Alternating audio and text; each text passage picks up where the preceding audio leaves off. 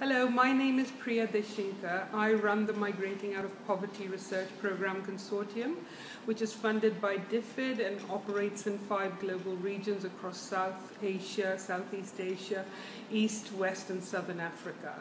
Our focus is on understanding migration dynamics with regards to the migration decision, what happens along the journey, who mediates migration, that's all the individuals, agencies, and organizations that are involved in making mobility possible, and what happens at the other end, and what the impacts of migration are on the families left behind and the migrants themselves.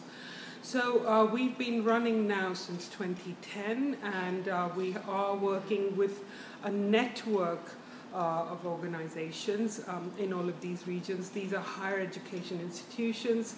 So we work in Ghana, Ethiopia, South Africa, Zimbabwe, and until last year we were working in Singapore as well as Bangladesh. And in each one of these organizations we have communication officers, and their job is actually to translate research into information that is more digestible to policymakers and other stakeholders. And we have been very careful to sort of consult them and better understand their priorities right from the beginning. So we are therefore able to feed this information into ongoing policy processes more effectively. And some of the bigger achievements of our program have been to actually, change in policy in Ghana. So our partners, the Center for Migration Studies, are very well networked with government there. In fact, they are the only academic organization that sits on the interministerial group for migration in the country, and they played a very significant role in bringing about the new migration policy for Ghana.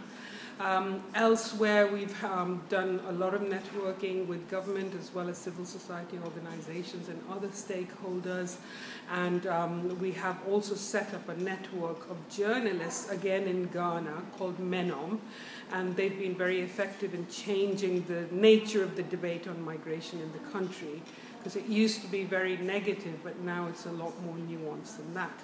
But probably one of the most significant things that we've done is to expand the boundaries of the sort of conceptual thinking around migration. And this especially applies to the more hidden kinds of migration as well as forced migration, to better understand the drivers for that kind of migration and the impacts that it has. And we've just recently produced a special issue on the migration industry.